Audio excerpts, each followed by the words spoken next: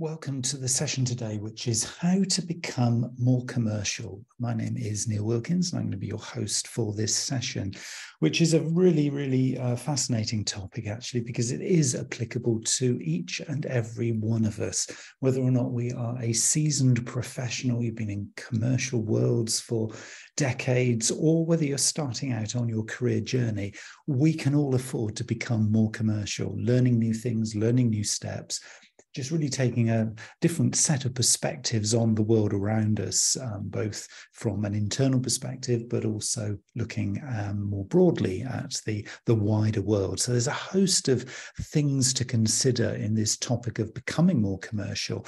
And I'm going to talk to you as we go through this session about a number of very practical things that you can do to begin this kind of new habit, if you like. If this isn't something that necessarily has resonated with you sort of before, or it's something that you feel is kind of beyond your day job, I'm here to kind of challenge that might not necessarily be a correct perception, and that we can all benefit from becoming more commercial.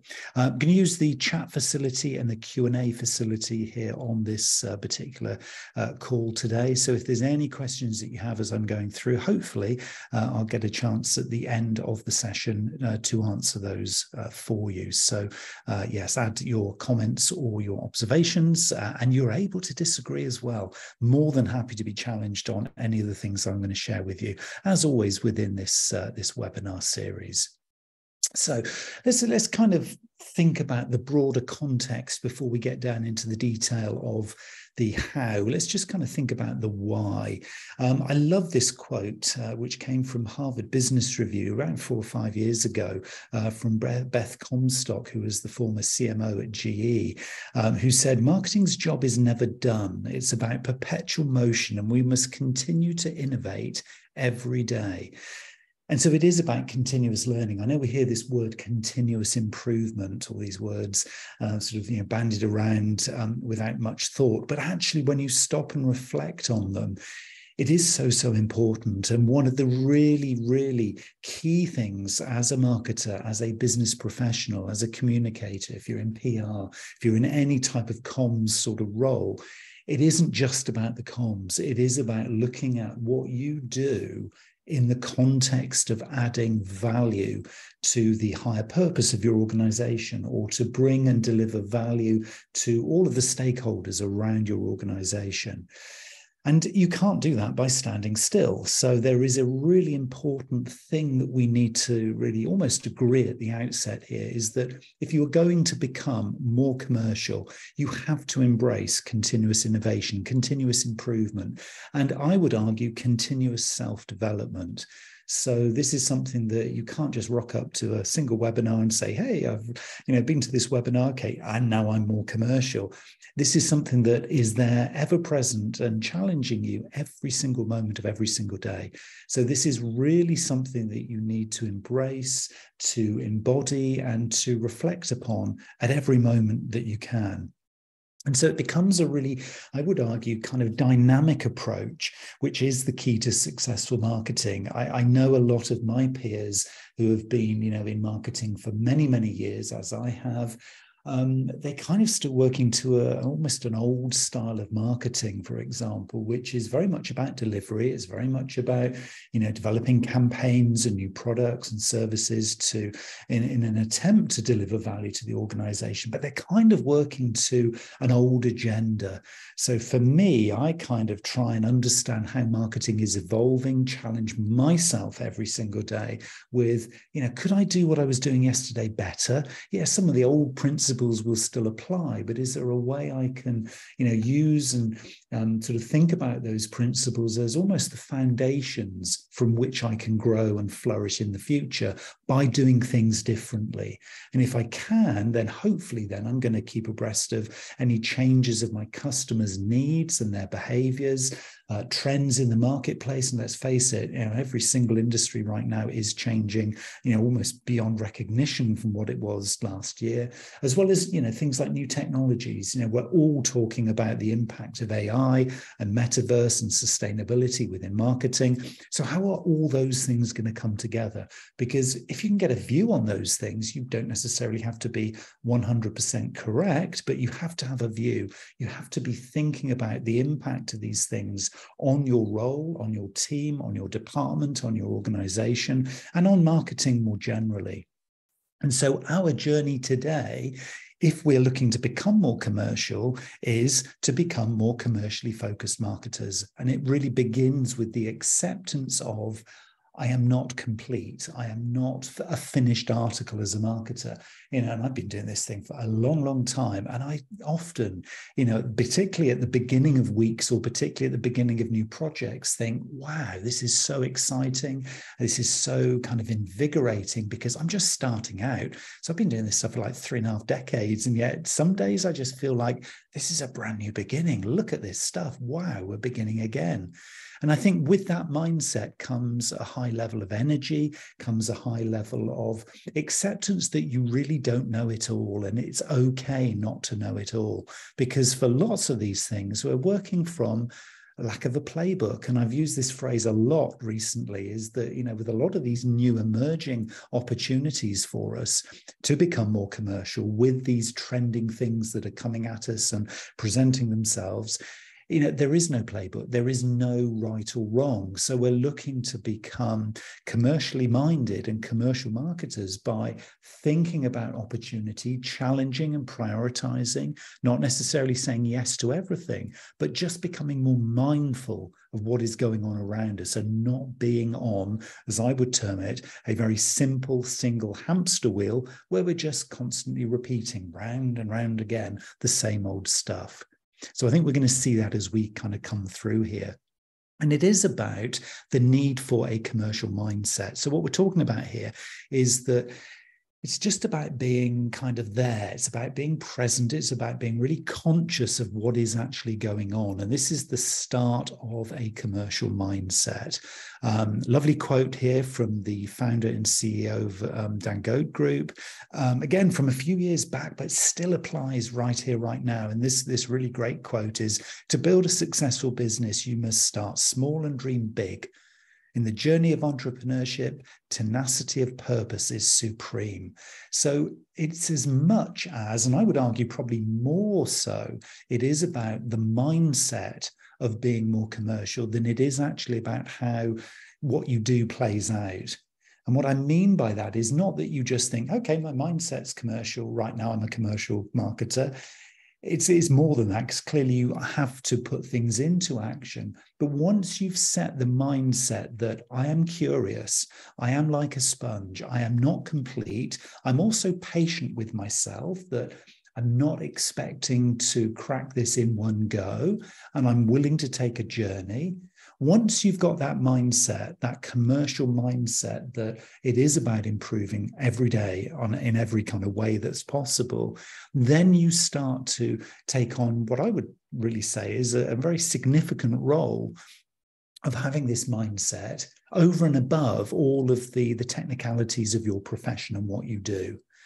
And what you're able to do then is to balance, really interestingly, this kind of higher level strategic aim alongside building little small achievements. Okay, so this is about spotting almost at a forensic level, little opportunities, little moments, things that somebody might say that could be worth exploring, something that maybe happens in some of the analytics or the measurements that you're taking through your dashboards, et cetera, and thinking, hold on a minute. There's a little sign here. I don't quite understand what it means. I don't quite get what it's telling me, but there's something in that. And of course, if you have a commercial mindset, always switched on, always mindful, always present and conscious, then you stand much more of a chance of spotting these little moments because you're awake. And this whole process of being commercial is about being awake. And you will miss stuff. I mean, just the nature of being a human being is you cannot be perfect. So you will miss stuff, but that's okay. Because on balance, you'll probably encounter more opportunities than you otherwise would have, which opens up then opportunities to bring commercial value. So just by purely being awake means that you're on the starting line. So you stand a chance of winning in this game. And if you can do this with always having this filter of your overarching business, corporate, or commercial objectives. Now, I'm not talking here about your goals for your social media accounts or, what you want to achieve with this particular campaign. I'm talking higher level, so that no matter what level you are in the organization, you know what your business is up to, you know what the purpose is, you know what this year's goals are, and they themselves become this kind of filter that allows you to filter in and out some of these opportunities for further consideration. So when you get presented with this little opportunity, so you spot something and you think, hold on, Neil, got to stop here, because that could be something, then these business objectives allow you then to prioritize in, or maybe park for now, or maybe discount that opportunity. Because, of course, if you don't do it with that filter, you will, just by the nature of being awake and alert and conscious and present, you will be opening up the floodgates for innovation coming at you from every single angle. So you've got to start with some filters. So great, having a positive mindset or a balanced mindset or a curious mindset, that is part of this journey. But you also need to have the filter of your higher level business objectives to be able to almost temper that enthusiasm. Because already, and you can probably hear it in my voice, I love this stuff. So it is exciting. It will fuel you. It does invigorate, particularly on a rainy Monday morning when you're going into the office and you think, oh, another week. It will turn everything on its head and it will open up, a great place and a great way of working. But you do then need to temper the enthusiasm with, okay, we've got to be commercially pragmatic here. So we need to be filtering in the good stuff and maybe parking or reducing the other stuff. So you will find, just by entering into this mindset, a real interplay of kind of being entrepreneurial, because this is an entrepreneurial mindset, and actually commercial success. Because you do not want to overload yourself with noise and chaos and opportunity to the detriment of actually getting stuff done and actually completing the priorities which are already delivering value against your business goals. So it's about being a little bit sensible, but an excited little puppy dog with a waggy tail at the same time. So it's an interesting balance there, but there is this word, and the key word here is interplay. That's really the key thing to remember here, the interplay between balancing being pragmatic and prioritized and planful with this innovative entrepreneurial mindset. So open up the opportunities, but then maybe keep them slightly reined in until you find the ones that you know are good to go, and then let those go at 100 miles an hour with 100% commitment. But just a little bit of pragmatism to start will enable you to kind of get this thing right and balanced. So where can we kind of start to find these things? I mean, I'm talking here about opportunities. So I've said, it's going to come through in some of the reports that you'll see. But a lot of the time, it's going to come through from just keeping an eye on the wider marketplace. You would not believe, well, maybe you would, but you possibly wouldn't believe the number of marketers I talk to who simply do not have a feed in from the big wide world. They are so locked into their little ivory tower of what they do day to day that they're missing the opportunities that are going on around them. Oh, it's not part of my job, or, oh, that's above my pay grade, is often an excuse that I've heard over the years. Well, it's your choice. You don't have to buy into this stuff. But if you want to become a more commercially mindful, conscious, present marketer, then you need to understand market dynamics. Another nice quote here from a real guru of marketing, Peter Drucker, who said, the aim of marketing is to know and understand the customer so well that the product or service fits them and sells itself. And this can happen. I've seen evidence of this happening, is that, if you're truly commercially minded, yes, it is by definition about the numbers. Yes, it is about, have we hit our targets and objectives? But at the same time, it's about balancing that with a really clear knowledge and insight of the dynamics within the marketplace. Not a fixed perfection of exactly where the market is, but a real understanding that this thing ebbs and flows. This thing is trending upwards, neutral, or downwards, that some days, some weeks, some months are going to be great out there in the marketplace, and other times it's on the slide. It's all about knowing which way is the graph trending, and that there will, within the graph, be peaks and troughs on our journey. It's also about understanding how our customers are migrating, how they're moving, how they're evolving, what they're looking for, how they define what is value. And if we're not looking and listening and thinking about this stuff and reflecting on it on an ongoing basis, we're missing a trick. We are genuinely not commercial marketers if we're not really thinking about this stuff, and almost kind of waking up in the middle of the night with a little brainwave where you think, oh, hold on a minute, that thing I was doing yesterday, I need to just make a note of that. You know, if you're not operating at that level where it becomes part and parcel of how you think, and that's feeding into your consistent mindset, then there's still work to be done. Now, this is something that will play out in, a clear shaping of your products and services, because if you're really understanding how the market's moving, the little subtleties of, how your products and services are being used, obviously, but how this stuff at a broader level can be impacting on your business strategy as well as on your marketing plans.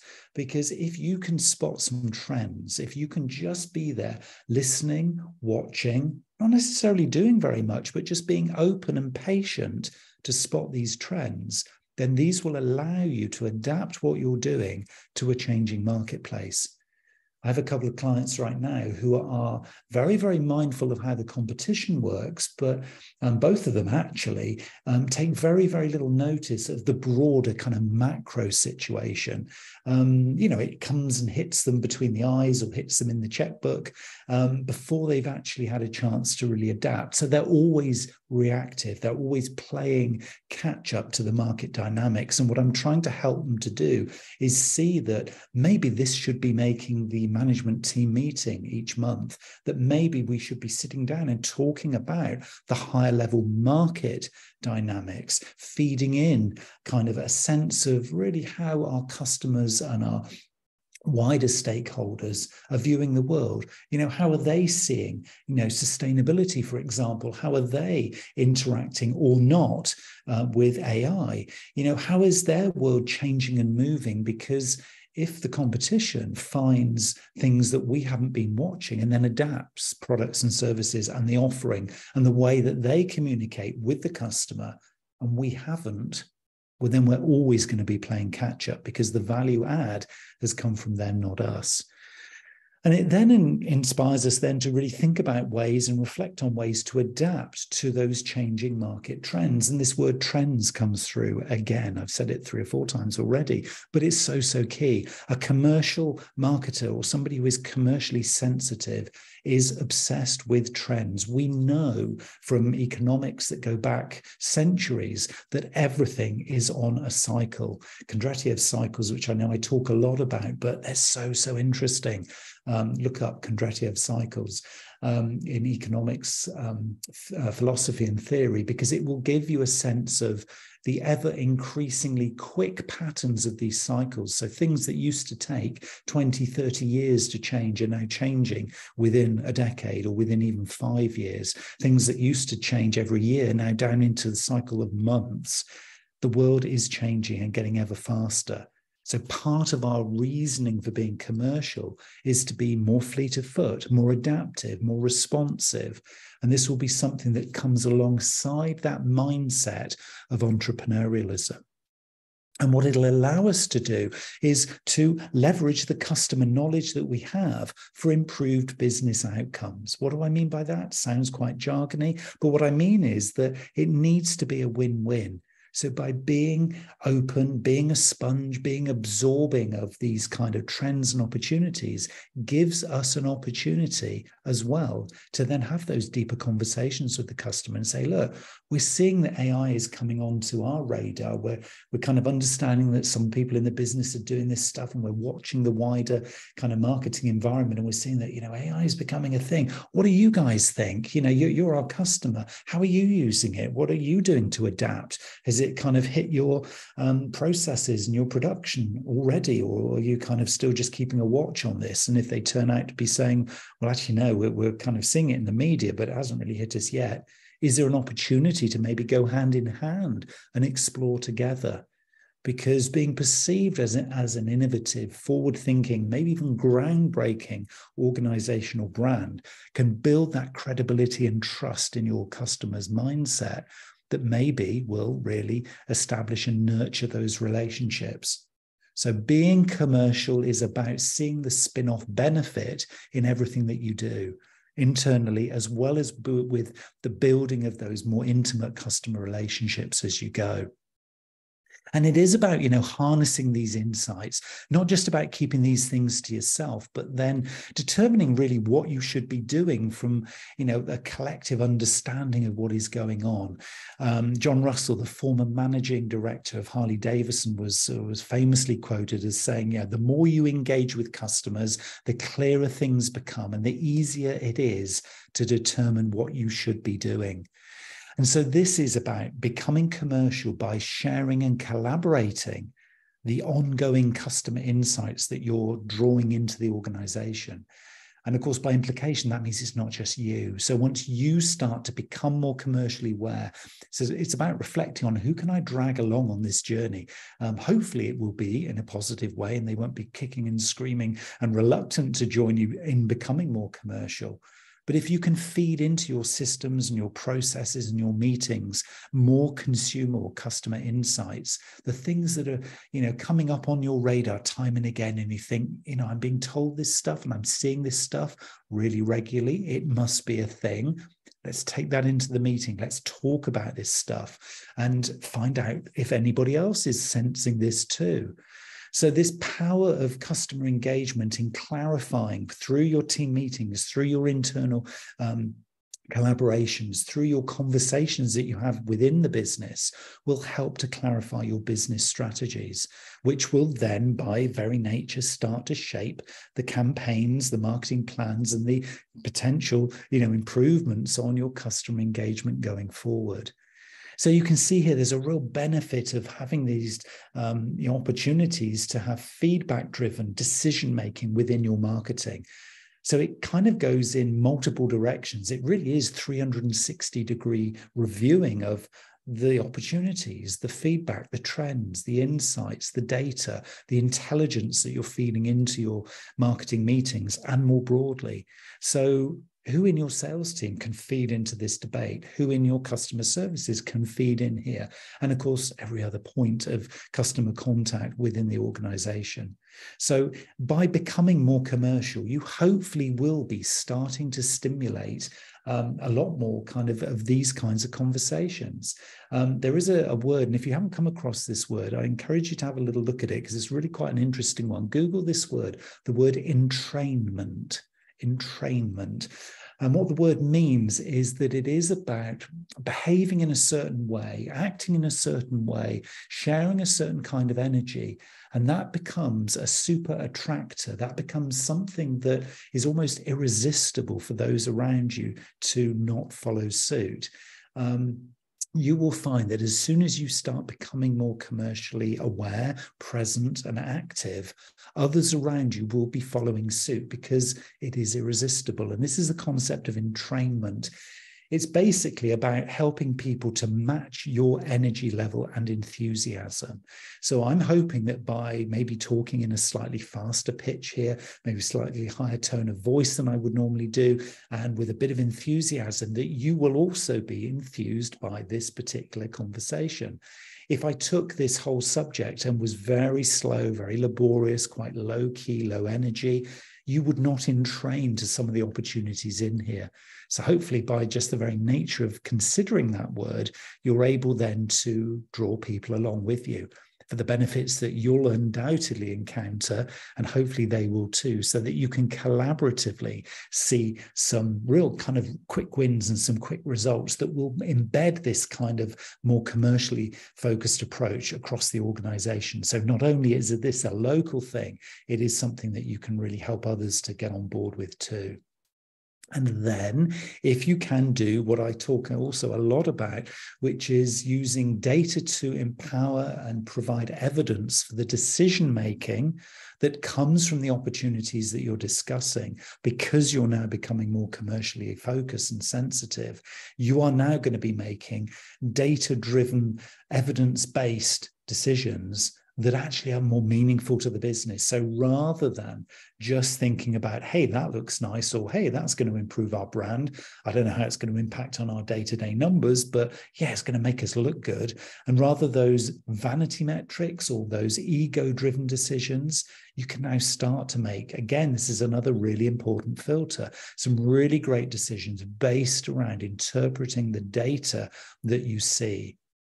Jeffrey Moore, author and consultant, and published in Data Science Central back in 2012, said the really interesting quote, which is, without big data, companies are blind and deaf, wandering out onto the web like a deer on a freeway.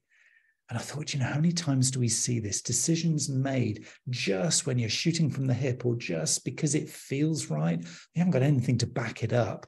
And so you are like a deer wandering out onto the freeway. Well, I don't want to be the one that is the deer that's kind of seeing suddenly these fast approaching headlights. I'd much rather cross that freeway at the right time because I'm basing it on evidence and data, the right kind of data.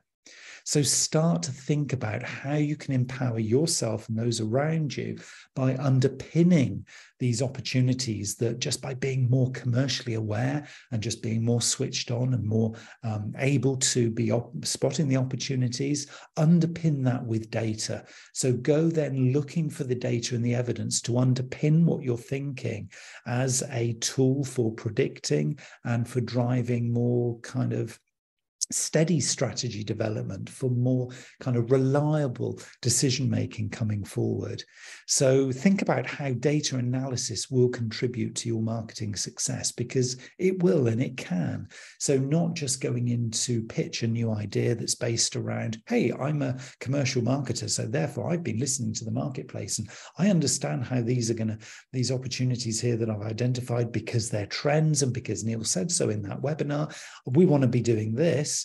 Actually do all of that, but then say, oh, and by the way, I've also got the data to back this up, because look, when we look back about what we did last year, and this is how things transpired and what happened, this is kind of where we got to. But look, we're going to use this data to forecast and to analyze and then really interpret that data to forecast where this thing might go based on this new way of working. You've then got something that maybe talks more the language of the business.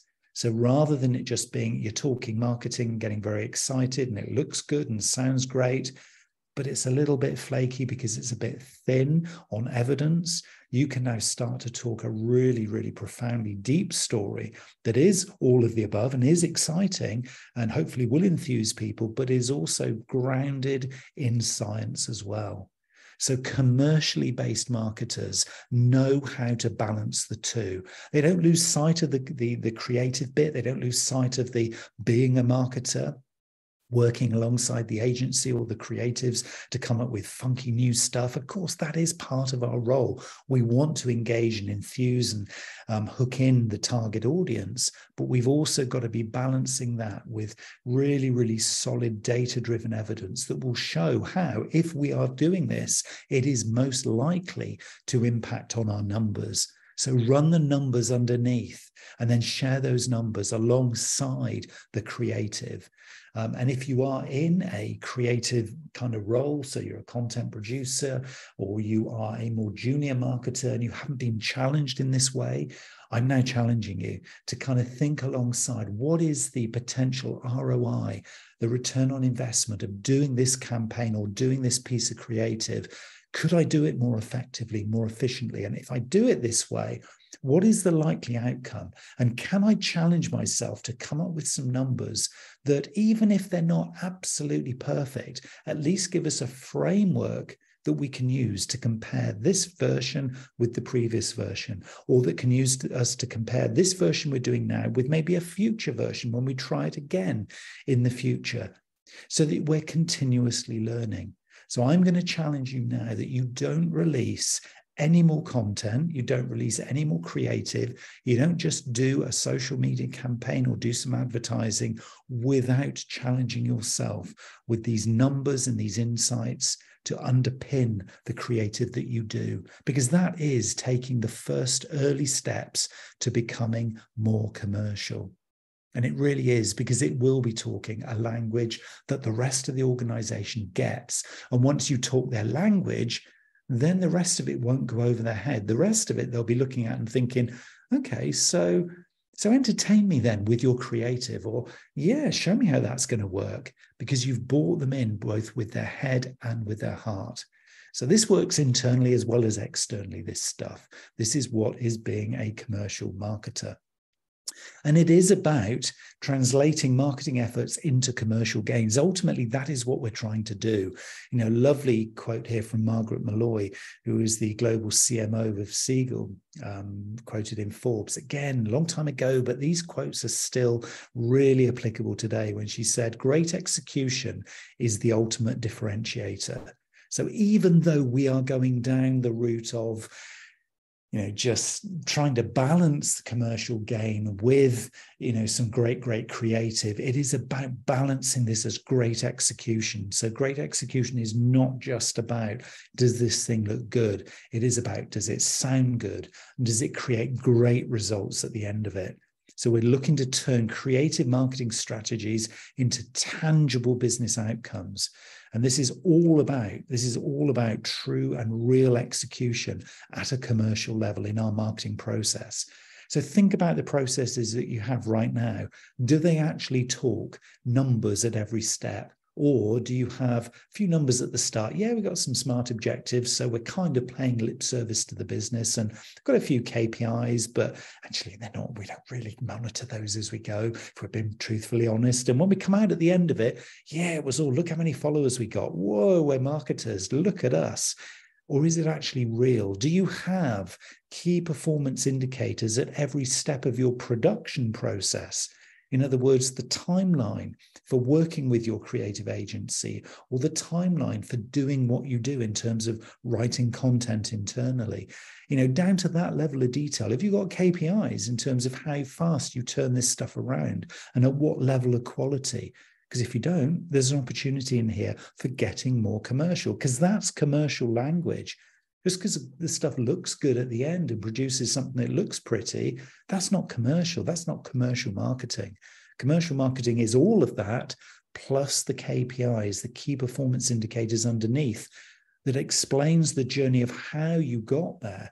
Because that, of course, is consuming resource within the organization. It costs to produce that stuff, either through budget or through people or through time. So being a commercial marketer is really inherent in us really understanding at a deep level how much it costs to deliver what we do, how much everything that we do costs. So the time that you're spending looking at social media to get a sense of, well, Neil said, I've got to listen, I've got to be out there listening to stuff.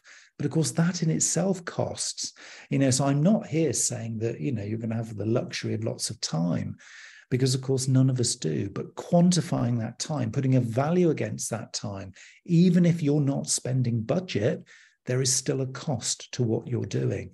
So this is really important in terms of your marketing process. So being a more commercial marketer means that you understand the price of what you're delivering, because then you can then say, well, okay, if we've invested that amount, we need to now get a return. So then you can have a strategy or strategies for enhancing the outcome on the other side. And this is how effective execution sets successful marketers apart, because then you can go to your marketing director, or if you're the marketing director, you can then report this to the board. This is actually the true ROI. It isn't just the number of sales leads we got from that campaign. It's the true cost of what we do. And then you can start to reposition marketing, not necessarily using the word cost, but using the word investment. Because if you then can prove, because you've got the evidence, you've got the data, you've got the numbers to support this, that the investment from the business was $100, but the outcome through leads, through brand development, through inquiries, through whatever it is, your key performance indicators was $1,000, Well, then you've got a 10-to-1 ratio in terms of your return on investment. And if you're not doing that with everything that you do, and yes, I said with everything that you do, then there's an opportunity here to improve the commercial gains that you're instilling within your businesses and within your processes.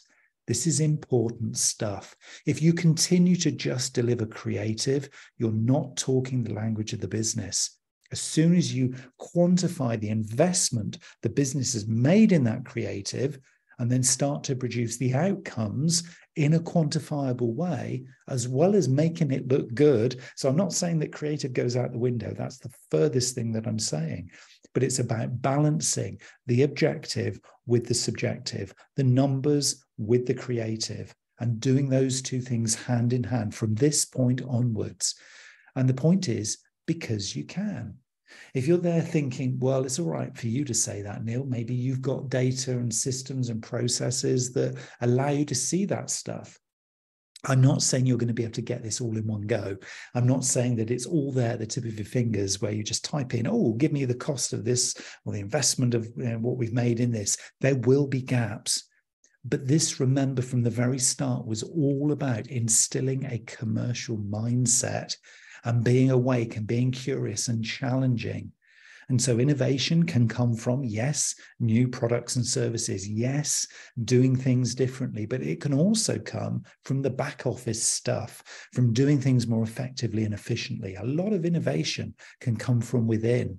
So it's not even stuff that is above the waterline. If you put and drew it as an iceberg, a lot of the stuff we're talking about here is still below the water. 2/3 of an iceberg at least is below the water.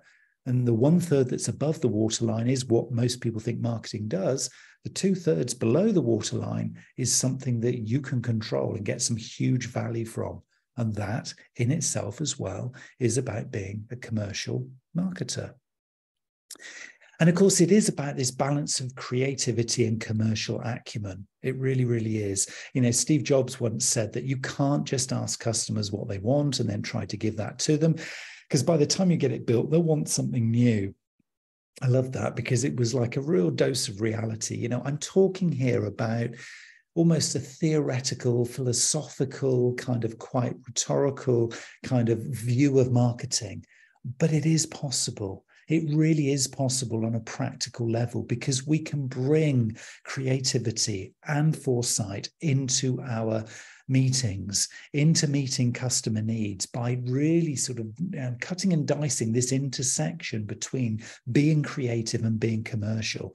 It is about this balance. It's about always thinking, I'm about to do something that's commercial. I'm about to do something that's really based on numbers because I'm going to do some pricing.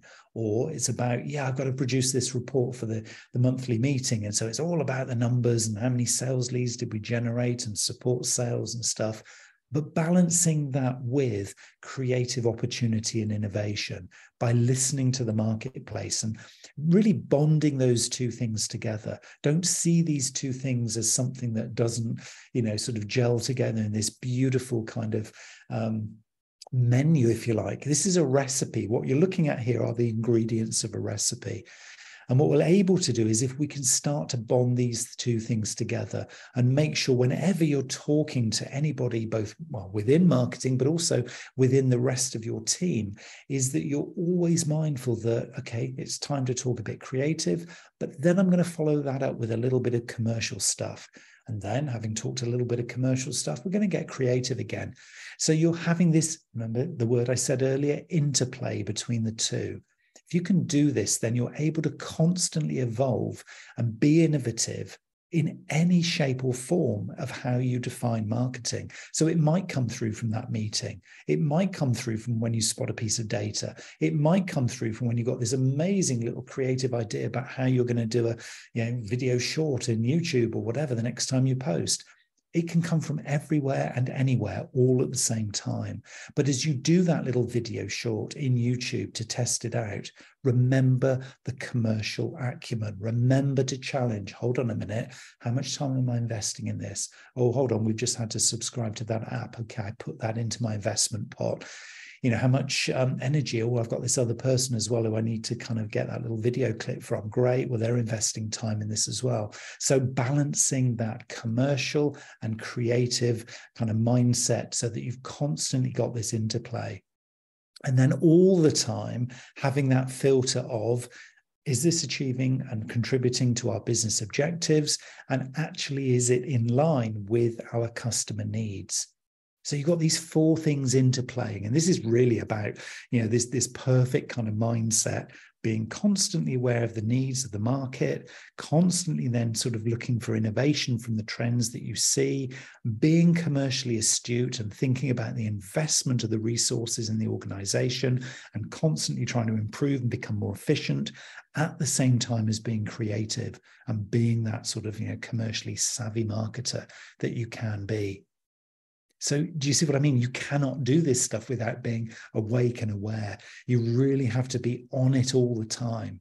But that, for some of us, is a real fuel. It is something that really allows us to, not really feel like it's marketing. It's so much more. The Marketunist, if you follow the Slack channel at Cambridge Marketing College, you'll see that Kieran often posts Tom Fishburne's sort of Marketunist cartoons. And there's something from him from quite a while ago now, whereas he said the best marketing doesn't feel like marketing. And it really doesn't. This won't feel anymore as though you're a marketer. You are a business entrepreneur. You're a commercial guru. You're an expert. You're a leader, irrespective of the role, irrespective of the level of seniority. If you start doing this stuff, you become more important than just purely marketing or than just purely content production, because you will have this really kind of infectious mindset that enables you to power and empower and enthuse others around you. And then everything then will feel seamless and it will seem customer friendly just by its own nature. Yeah, you'll be making more money and creating more revenue and creating more return on investment. Yes, you'll be having fun because everything is talking about future. It's talking about trends. It's talking about pre-filtered priorities. What is not to like?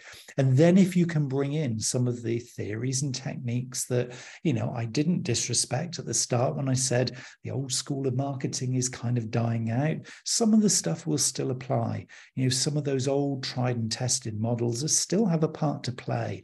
But do you see this new world that we've already entered in, this new world of opportunity? It means that we can't do it just purely based on old marketing theory. We have to wake up. We have to be aligned. So in the modern world of business, it is useless to be a creative, original thinker unless you can sell what you create. David Ogilvy from 1963, Confessions of an Advertising Man, one of the tried and tested, gurus of advertising and communications. He was saying it. How many years ago is 1963? 60 years ago. Incredible to think that we're still having this conversation. There are still many marketers, many advertisers, many communicators who are still trying to get their head around this. But if you can transition from being just a creator, just a creative marketer to being a commercial marketer that includes creative, wow, isn't that going to make your ideas easier to sell, both to your customers, but also within your organization? If you can find this synergy between being creative and commercial, it's going to allow you then to take some really significant steps forward. So the world is changing around you. The role of marketing is changing and evolving. This is opening up some huge opportunities. And I'm so, so pleased that I've been here at this moment in time with you to hopefully just pique your interest, to maybe being a little bit curious about the numbers, a little bit curious about how this stuff might play out for you. Philip Kotler said, marketing takes a day to learn, but unfortunately it takes a lifetime to master. Now, if you haven't read any of Philip Kotler, most of us have, most of you will have as well. We know this is right. We're all still on the journey, as I said right from the outset. But your marketing journey is quite simple. It really is. This is not about getting it right first time. This is not about saying, oh my word, Neil, you've just opened up all this extra stuff for me to do. I haven't even got the time to do my job. How am I going to do this? Well, your marketing journey, I would challenge, if you want to become a more commercial marketer, is simply to stay awake, to watch, and to listen. Stay awake, watch, and listen. And what I mean is all the time. Okay, so just be consciously aware and awake. Yes, I'm not advocating drinking lots of coffee, but if it means that you're constantly on it, then find the way that works for you. Yes, staying hydrated, maybe taking a bit more coffee, whatever works for you. I mean, I'm jesting here, but it is about being awake, consciously challenging, being open to opportunities, using the filters that I've talked about, but watching and listening everything, looking for little moments that might be sending you a signal that something is moving and changing and that you need to respond. It's also about accepting permission to fail. I'm giving you permission to fail here. Okay, not failing big time, but failing at a micro level. Because unless you take permission to fail, that not everything is going to work out perfectly. And sometimes if you go down this route, some of the stuff you're going to do isn't going to fall perfectly. And some of the stuff people might just not get. And that the data and the evidence that you create maybe doesn't forecast an accurate future. But just accept that you've got the permission to try again next time. And you have to accept that permission to fail, because if you have fear of failure, and I know that some of you listening to this will say, yeah, but Neil, my culture in my organization is we don't allow failure. Everything has to be perfect and we're all over it. We've got a legal team who won't let us fail. I get it. I know it. I've heard it. I've been there. Trust me, I do understand. But at a micro level, it surely has to be something that you allow yourself to do. Because if you have fear of failure, you will never, ever be able to truly innovate and ever really become a commercially focused marketer. Because entrepreneurs who have entrepreneurial spirit and mindset are willing to fail, not every time, but they just know that because when they failed, they've learned more than when they were successful. But they're also savvy enough to know that they're staying awake and watching and listening. So that is not going to be something they're going to do again. And that's the trick. So if anybody says to you, we don't fail in this organization, we need to get it right first time, then you can challenge that, hey, but if you allow me to fail just at a micro level, I will learn to get it even better the next time. And again, what is not to like? That's something your line manager, your boss, your director, and the board would want to hear. The other thing you can do, of course, is surround yourself with specialists to become more commercially aware. You are not going to know everything. You're not going to become an economist or a finance manager or an accountant, probably at the drop of a hat if you aren't already. So surround yourself with specialists. Who around you, or who could you get around you to support you in becoming more commercially aware? You've got value you can bring to them. So why not have a little bit of a bargaining? Why not have a little bit of a mentoring session two-way? You tell them and share with them a few of the trends of the marketplace. You tell them what you're up to with customers and consumers, and you then get back from them, well, okay, teach me how to kind of rate this. Teach me how you'd measure that. What are you using as a key performance indicator that I could use in my marketing? Start to surround yourself with specialists with whom you have proper conversations. That could get very interesting very quickly. So I'm not saying don't reskill and retrain and learn all this stuff, but if you want to kind of supercharge yourself, it probably is wise to surround yourself with specialists who can do a lot of this work with you and for you, whilst you add value to them as well. So reflect on who you need around your little ecosystem of becoming more commercially aware. And also, again, challenge yourself. And this is always an interesting one. This is not an original one from me, but I'm going to kind of paraphrase it. Can I be a good marketer and a marketer for good? Can I be a good marketer and a marketer for good? In other words, can I do all of this stuff and actually represent what is really the most important thing that our organization does? And that is, going forward, work to a higher purpose, to a higher reason for coming together and operating as a business.